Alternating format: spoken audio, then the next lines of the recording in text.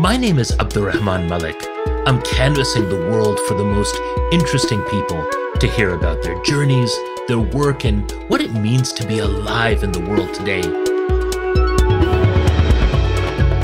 And perhaps nobody has captured that experience of being alive better than the 13th century Persian poet and Sufi mystic Jalaluddin Rumi in his poem, The Guest House. This being human is a guest house. Every morning a new arrival. A joy, a depression, a meanness. Some momentary awareness comes as an unexpected visitor. Welcome and entertain them all. So welcome to This Being Human, a podcast inspired by Rumi's words and motivated by all those who carry that message forward in the world today.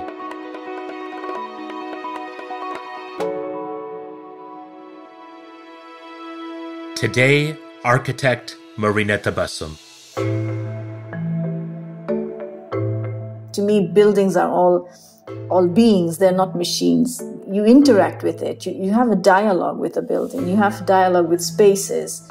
So there needs to be a space, and I think I want people to find that space where you go and you connect.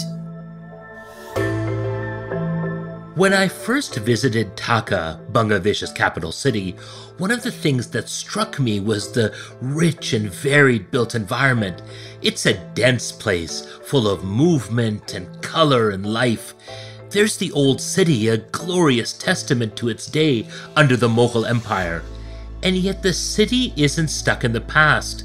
There are also the parliament buildings designed by the famous Louis Khan, a modern, imposing concrete structure that looks like it's floating in the river. And then there's the memorial to those who died in Bangladesh's War of Independence, a towering monument surrounded by a floor of red brick. This rich landscape has served as the backdrop to Marina Tabassum's work, but it's also one she has helped to shape. Her own buildings are both simple and unmistakable. She often uses brick, stone, and natural light to make minimal but striking designs, such as Bangladesh's Museum of Independence or the award-winning Bait Ur Rouf Mosque. She runs her own architecture company, Marina Tabassum Architects, and is the academic director of the Bengal Institute for Architecture, Landscapes, and Settlements. Marina Tabassum joined me from her home in Dhaka, where we began by talking about what she loves most about her city.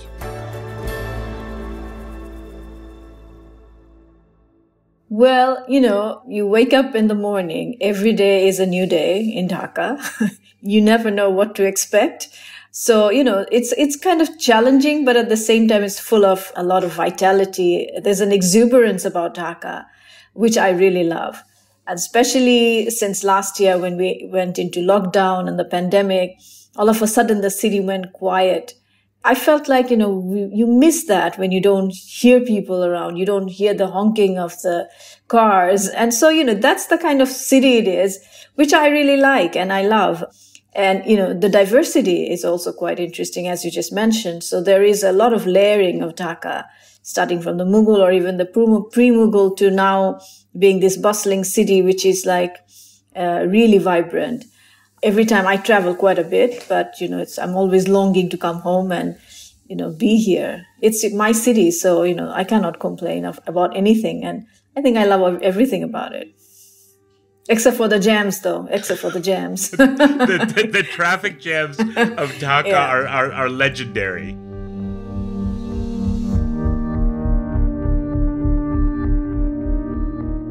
As Marina was growing up, Dhaka was also a city recovering from war.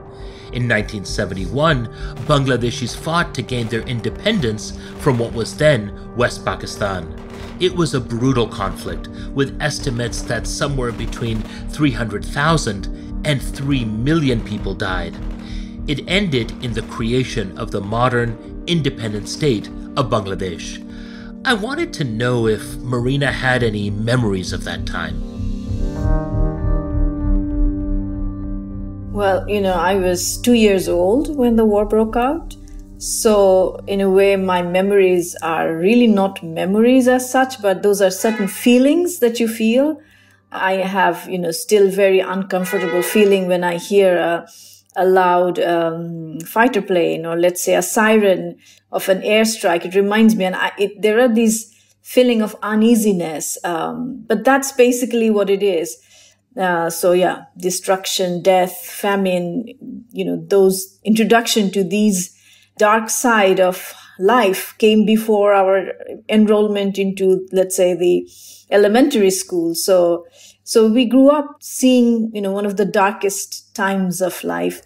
There was a lot of, the sense of being patriotism, I would say, or being proud of who you are, the country you come from, was kind of volatile in a way.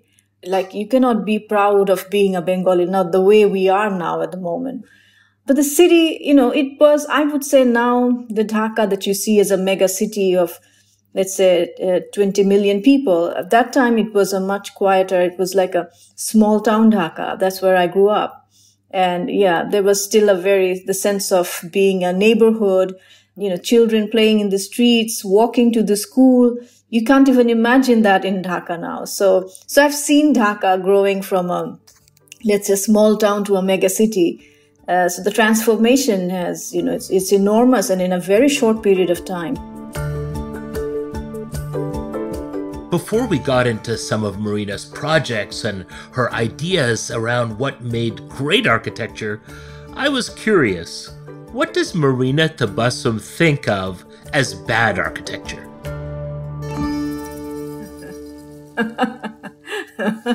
Well, bad architecture, I don't know. Bad would be an architecture that doesn't touch people's heart, that doesn't connect with human values and experiences. I'm not bothered by the aesthetics. I'm more concerned about an architecture that does not reform society or doesn't give back anything to the society and the social and the cultural milieu, let's say.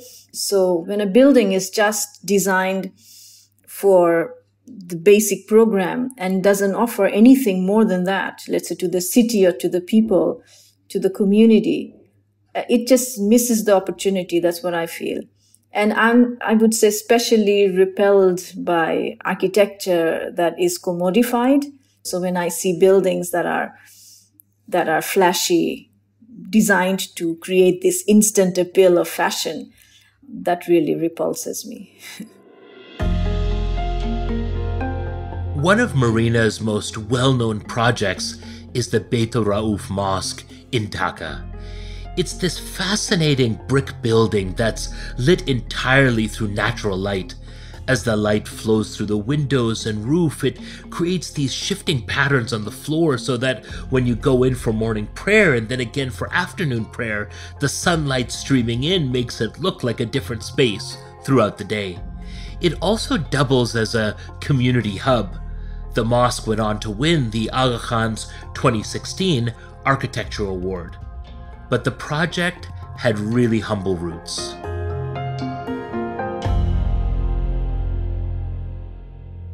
I really felt a lot of pain when I was designing and building it because, it was a project that was commissioned by my grandmother, as you know. So it was in 2006 that she actually commissioned me, meaning that it was really an absolutely formal invitation. So she invited me for a cup of tea. I went to her place and I saw that she was sitting with all the drawings and everything that she has of the land that she owns over there. And she has also asked one of my uncles to be present. So she told me that I want to donate a piece of land for a mosque because there is no mosque. There was no mosque in that area at that time. And I said to her that, yes, okay, I will take this as a project and I will design it. We had the groundbreaking ceremony in September and my grandmother passed away in December the same year. So once she passed away, after that, it became, it's a promise that I made to her. And so I had to sort of keep my promise. So I became obviously the designer, the architect. I also became the fundraiser. I became the builder. And so I was one in everything. So in a way, I had the freedom to some extent to be able to design the way I want to, but at the same time, there was a community for whom I'm building. So, mosque is, you cannot just design a mosque and give it to people.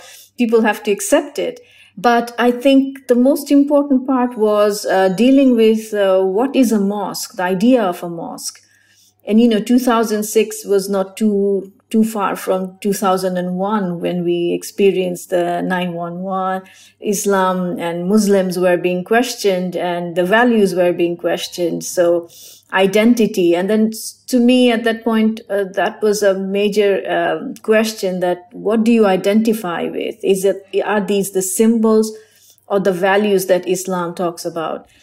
So that's why I kind of went back to the very beginning of the Prophet's mosque to find out exactly what it was all about and why was that space created by the Prophet. And so, it was basically a space for congregation where you congregate, you say your prayer, but that not only the sole purpose of a mosque is a prayer, but it was also other things about social communal gathering. So I wanted to really address that very essence of that space of congregation where spirituality was the major essence or the main essence and not really the symbolic attributes that we generally identify ourselves with.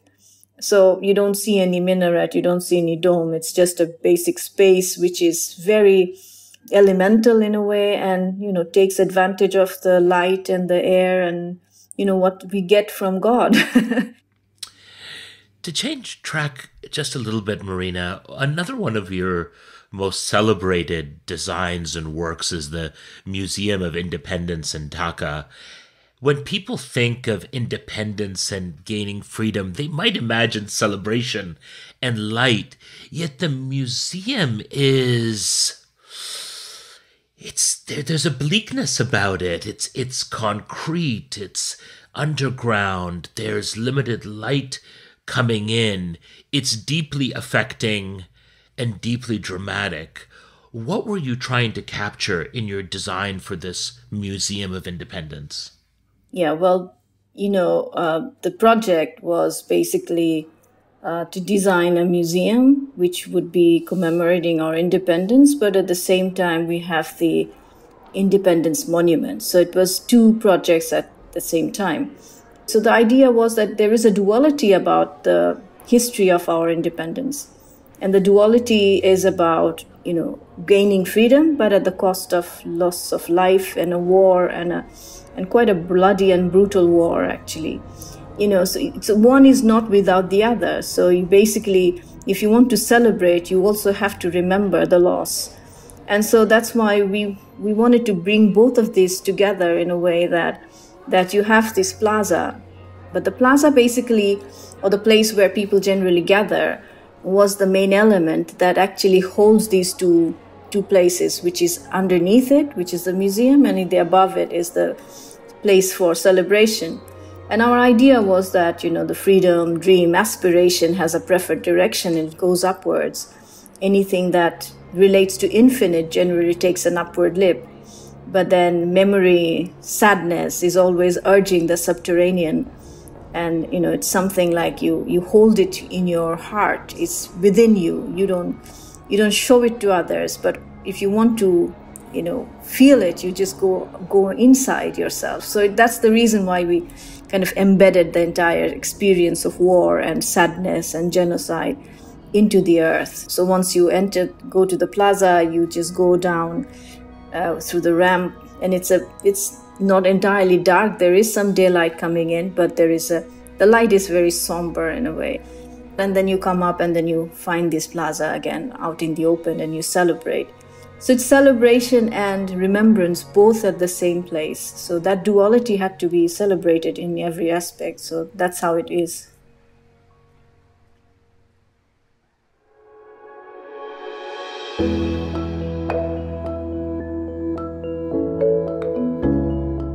Hello, I am Dr. Ulrika Al-Khamis, the Aga Khan Museum's Director and CEO. We hope you are enjoying this episode of This Being Human. If you like what you hear, please support us by rating This Being Human on your podcast app or by leaving a review. By sharing your feedback, you will help us grow our audiences and reach more people with the podcast's extraordinary human stories wonderfully told. Thank you so much, and now back to This Being Human.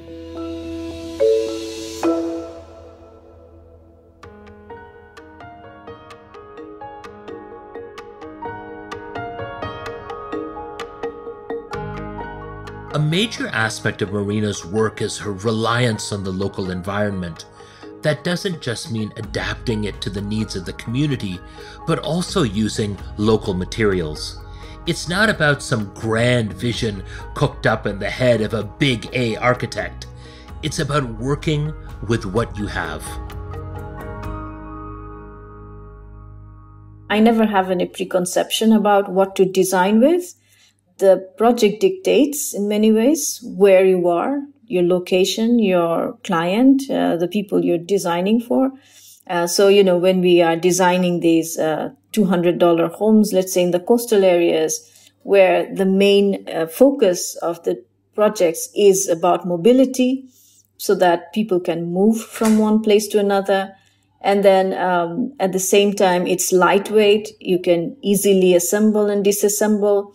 So and as I said, that it's a $200 project because we wanted to keep it low budget so that we can give it to people who are the lowest of incomes or no income. I call them basically no income population of Bangladesh, landless, ultra low income actually. So let's stay here for a second because you speak of architecture that is basically socially responsible, and you speak about these houses on stilts, and it's worth noting that it was this design, amongst other things, that earned you a spot on Prospect Magazine's list of the top thinkers of the COVID-19 age. How did the project itself sort of emerge? We were researching quite a bit on the southern part of Bangladesh, and quite often you see the villages, small towns just completely gets washed away by the rivers because the rivers are quite mighty.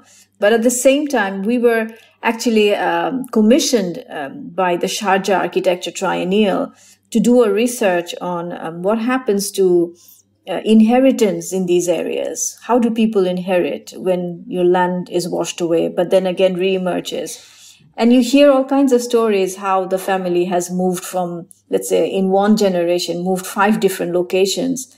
And those who has the ability to buy land, they buy land in different places. And sort of when the land washes away, they basically go to another place.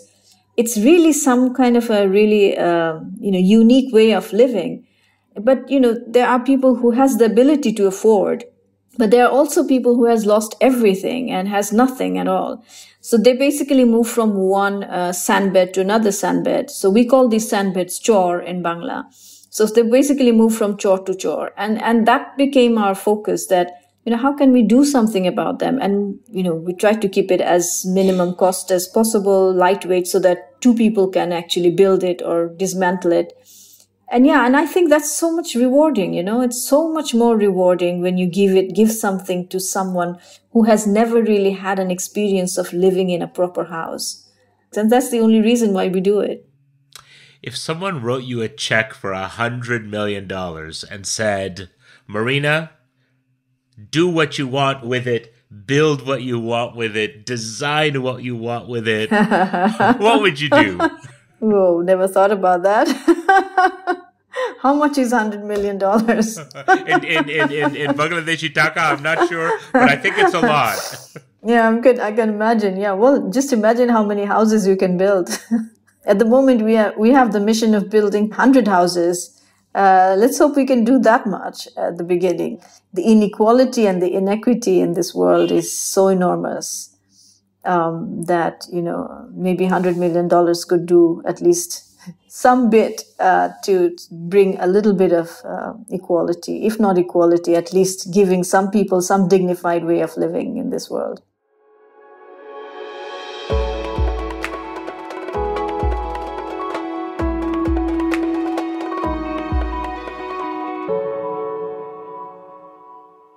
you talked about feeling, and you talked about what people feel in the spaces that you've created or helped to create. And in all of the projects that you've done and all the work that you continue to do, is there one overarching feeling that you hope that someone will experience when they enter a Marina Tabassum structure or building?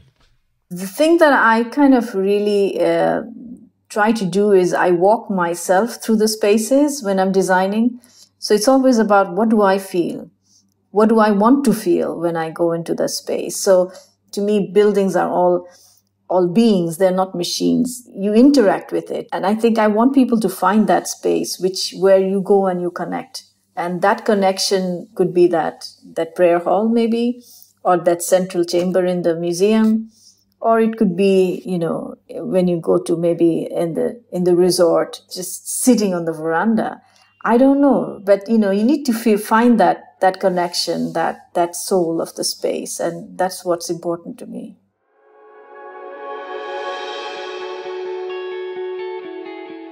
Marina Tabassum, what does this being human mean to you?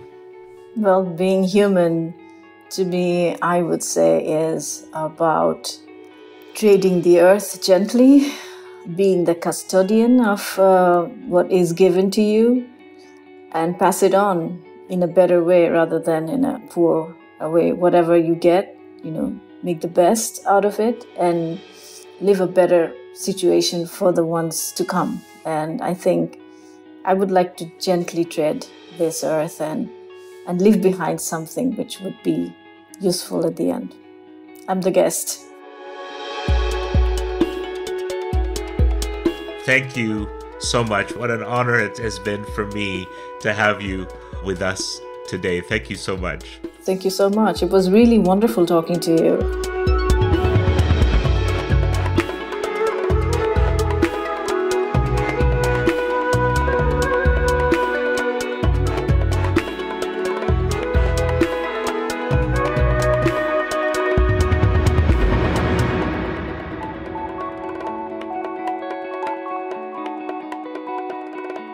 This Being Human is an Antica production. Our senior producer is Kevin Sexton. Our executive producer is Paset Matar. Mixing and sound design by Phil Wilson. Our intern is Annie McLeod. Original music by Boombox Sound. Antica's executive producers are Kathleen Goldhar and Lisa Gabriel. Stuart Cox is the president of Antica. This Being Human is generously supported by the Aga Khan Museum, one of the world's leading institutions that explores the artistic, intellectual, and scientific heritage of Islamic civilizations around the world. For more information about the museum, go to www.agakhanmuseum.org. The museum wishes to thank Nader and Shabeen Muhammad for their philanthropic support to develop and produce This Being Human.